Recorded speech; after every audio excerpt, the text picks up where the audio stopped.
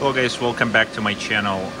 Today I've got Emporia Smart Home Energy Monitor and it says third generation. So let's take a look what's the difference first compared to the other one. I have four other, the second probably generation, and this one is quite a bit different. So now we have the Cat6 connector, which is cool because not always you have a good Wi-Fi connection. And also we have different connectors type.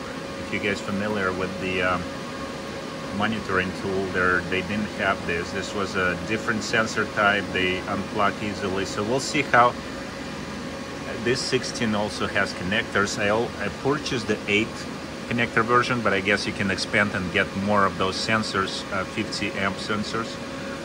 So let's see how hard. The design seems to be, I don't know if it's smaller, it's kind of narrower. I think it's more of a square box, so it doesn't have those extras. I don't know if it's compacted, more compact or not. It's probably not too much, but it's slightly different.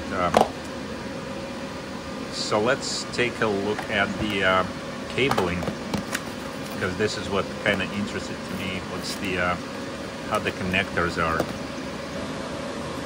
All right, so let's open and see.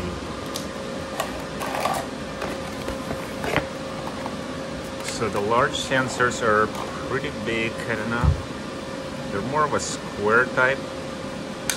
What I feel like, probably a little bit bigger.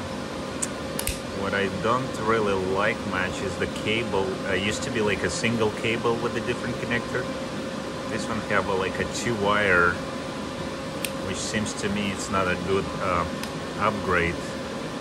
But let's see where it's connect. Line 1, line 2. I need to check instruction. Oh, this is the lines. Oh, this is the A, B, and C. So I guess if we have A and B, we'll just go connect here. Does it hold better? Slide out pretty easy. I don't feel like it's holding up. Well, it's holding all right, I think. Not too bad, but it's not like I have a locking system, you know, that clicks and locks the actual pin. The issue with the previous design, I think that the pins are easily will pull out. This one looks like holds up a little bit better. So we'll hope that this is going to be a better feature. All right, let's look at the smaller connectors, see how they look.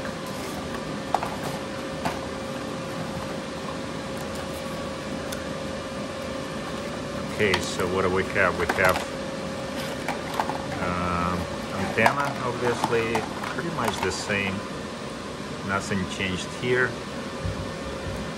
If we're going to be using Ethernet, there will be actually a lot less stuff. There's nothing here, just an empty box, just to fill the space, I guess. And this is our power connector. Well, this piece got a little bit different, but I feel like it's taking more space, possibly now. And look at the wire size. I don't know why they upgraded this. Wires are look a lot thicker than before. This is 16 AWG, where before we just had probably like 18 or 20 wire. Maybe for more accuracy they don't want a voltage drop, I don't know, but it doesn't make sense. Probably not much drop in those wires as well. Yeah, so connector look like sitting a lot better. All the wires gets together, so you don't need to connect anything here. You just have to make up and connect your ends here. Should be pretty easy install. And let's take a look at our small sensors, 50 amp sensors that are here. All right, so yeah, 50 amp sensors. They'll look about the same, I want to say, just the different connectors. Yeah, so my hope is that connectors here not gonna pull up that easy, because on the other generation, these guys pulls out pretty easily and disconnect sometimes the circuit. So that's my only hope, that it's going to be a better connection here. All right, well, let's get it installed. I don't need all 8 sensors, so I'm gonna have some extra maybe for another one that I need. So it so far is my number 5. Is it number 5? Yeah, number 5, the 5th one. 4 other ones I have previous generation, and the 3rd generation is just this one, and it's a 5th one that I own. So let's get it installed.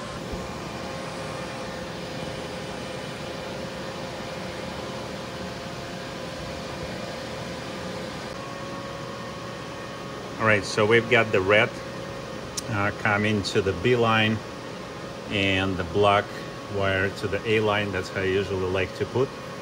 And we're gonna have this wire just kind of extend and wrap around this side of the panel. So we have our power already connected, and this is gonna be our B side. So it is kind of a little bit upside down reversed, which I think is kind of fine. Doesn't really matter which way you put in it. As long as you can organize this wire. There's a lot of wires from this thing that's gonna be flying around. So I'm gonna put on this side of the breaker, and then the rest of the wire is gonna go to the right where I have space here. Okay. So I'm gonna attach temporarily for now antenna, and I'm gonna run it just to the outside of the panel. As of right now, it will just come out to the side here. So I'm not gonna drill the hole yet or put it inside the wall. So it will be just kind of exposed just like that. Right there.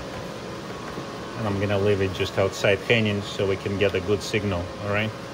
So the rest of it is just connect those breakers. So I'm gonna use only, really I'm having only 1, 2 lines. 1, 2, 3, 4 lines here. So I only need 4 really, 4 sensors here, even though I have 8 of them. Really annoying that it's falling out.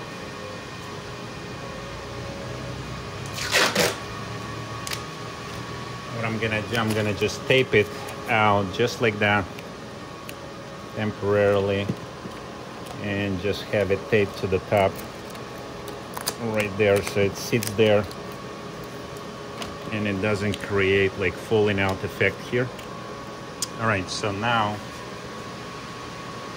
I'm gonna get those little sensors one by one, and since it's 220 line, you only have to connect to one side. I'm gonna be connecting to all black side, which is A, side A for me. So this is gonna be a first one, and again, follow the load arrow right there. Load is where it's going from the breaker out to the load, right? So that's the opposite. If the large one going either to the panel or to the main breaker, the small one's going, arrow going to your load, which is your devices or plugs, whatever it is. So we connect that one, and now we go into the next, number 2 here. Connect it in there, comes out. Okay, so it looked like I was able to push them all kind of in a little bit. Let's see if I can close the door on my panel. This is kind of pushing in inside a little bit. Yeah. So yeah, looks like it's fine. Should be able to close. Okay, let's power up first, and we'll take a look to our app, and we'll see what's going on with this device, if we're able to identify it. So give me a sec here. All right, so we have power connected. We need to just turn these 2 breakers on to power this up. Hopefully the light or something gonna come up on this. Right there, start blinking. So it's looking for wireless. Let's try to add it right here in the app. A new device.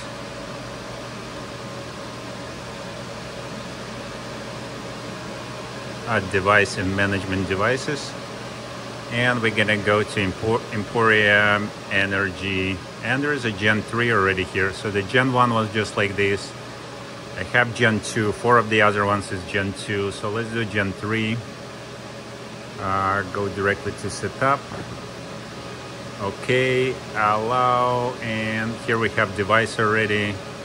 Scanning available networks. So it should be pretty straightforward.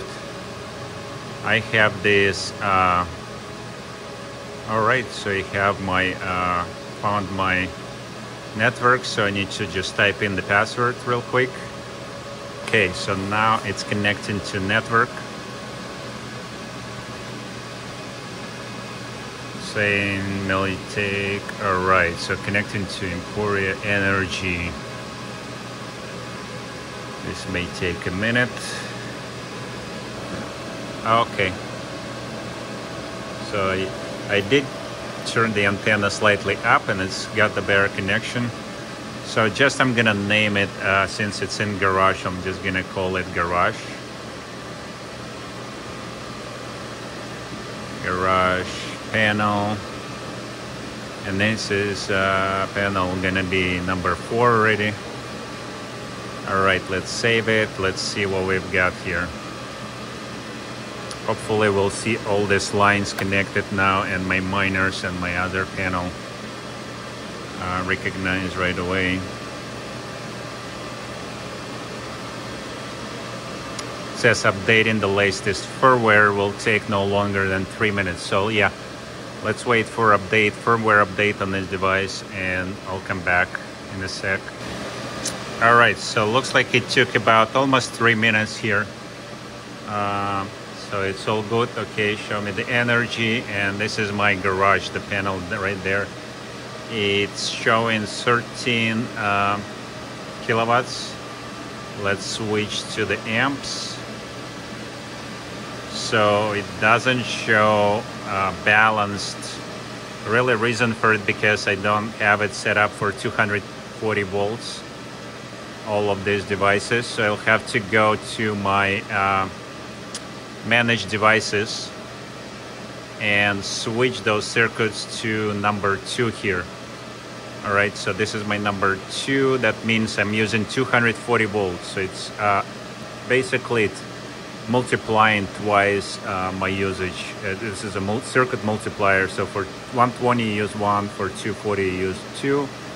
And we can call the name for this circuit. So for example, this one is my miners. I don't even remember. I'm just put I think it's 10 through 12. 3 of my miners connected there. Circuit type, you can do just others or picked up. Any type of stuff here. I usually put other, and this is my number 1 circuit. Then the second one, we do same thing, multiplier 2. Since I'm using all 240 volts, I'm gonna do that same for all of these. So that's pretty much it. Let's double check. 2, 2, 2, 2. So all multipliers are 2. Also here in the custom shortcuts, you can configure this one and basically move your circuits how you want it, because you may want in specific order. So you can click that and let's say put miners first and then shed and then the block. And I can leave the shed at the very end, or actually the very first one. So you really can organize nicely here in the app the way you want it. And then when we look at the energy, it's gonna show the panel first and then the rest of the stuff. And so let's compare. So my panel 3 and panel 3 right here is 35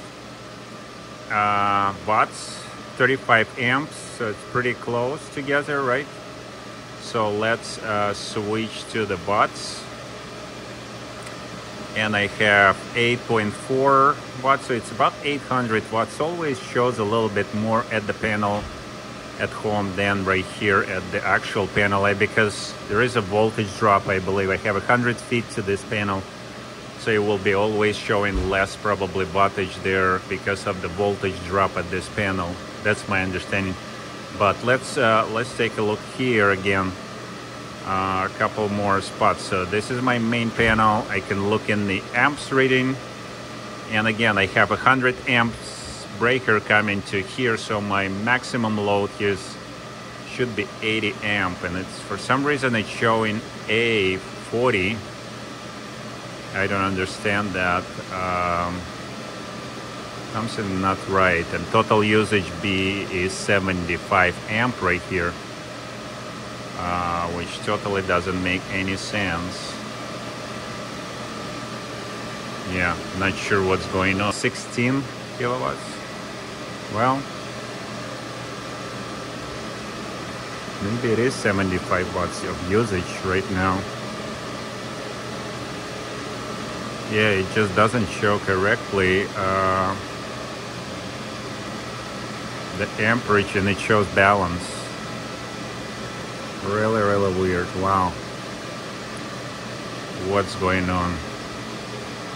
Let's go to the amps again, and let's go to my settings. What did I possibly did wrong? Here I have the A and B, two circuits A and B, which is 120, 120. And why is one showing only 40 amps and the other 75? Maybe, oh, I know what it is. Look at this, guys. This leg did not clip all the way. Well, I'm glad I catch that in my video here in the real time. So basically, look at this one. It's showing 40 amp on my first leg right there, but it's not closed all the way. I have to click. Look at that. I don't know if you could see that. As soon as I close in the sensor, it's showing 70, and when I open, it goes different, 37 amps. So if you're not all the way clip this sensor basically together, it will not show you correct usage. So see, like now 57. So yeah, really important, guys. As you go connect this, guys, make sure, I'm gonna show you, like, let me zoom in here.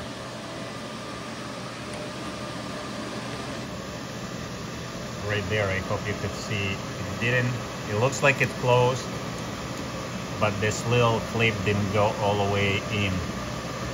That's what I'm having issue with. So what I need to do really is push all the way in. Oops, click, did you hear that? So now it's engaged that whole thing together, so they're all tight and close. So all these are clipped inside together, okay? So that's very important, guys. Make sure you do that if you're installing that. Let's take a look at the usage now. It's perfectly aligned, 75 on each leg, 75 amp on each leg, totally fine. So I'm under 80% rule, but I'm kind of getting all the way to the point where it's loaded to the max. So I don't want to go to 80. Probably need to keep around 75% here on this 100 panel amp, 100 amp panel, because it's 100 amp breaker controlling. I don't want to any overheating on that breaker. And let's take a look at the watt it's using right now. Yeah, so now it's 17.9. So yeah, I was correct. 18 is like something is your 80%. So we're totally fine here now. My main is to the top load, so everything been loaded to the max, I guess. Everywhere I could is at 80%. This is the 80, so let's take a look.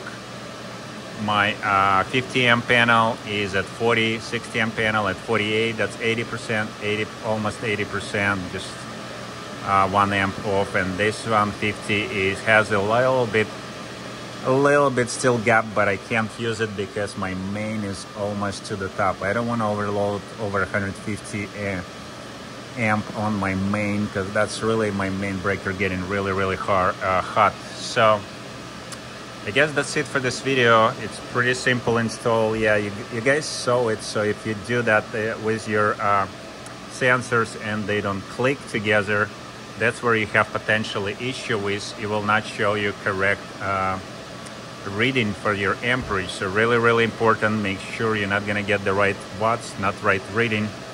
May be really frustrating, so make sure if something off before you close the panel. Make sure they're all the sensors click together. Very important, guys. All right, that's it, I guess, for this video. I'm gonna put the panel cover back.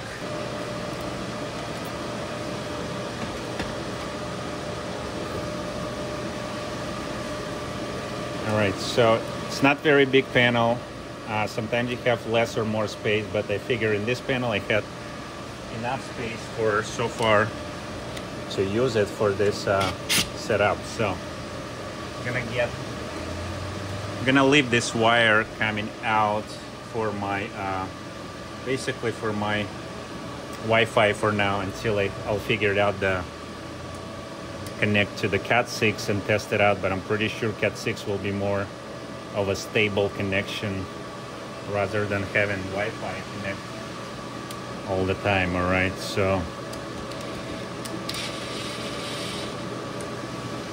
so I have it back on my cover. I'm not gonna put all the rest of the screws. I don't want to get this wire. I'm gonna just keep it just like that, so my antenna kind of pointing out somehow right there, so I have a good signal there. All right, so that's it for this video.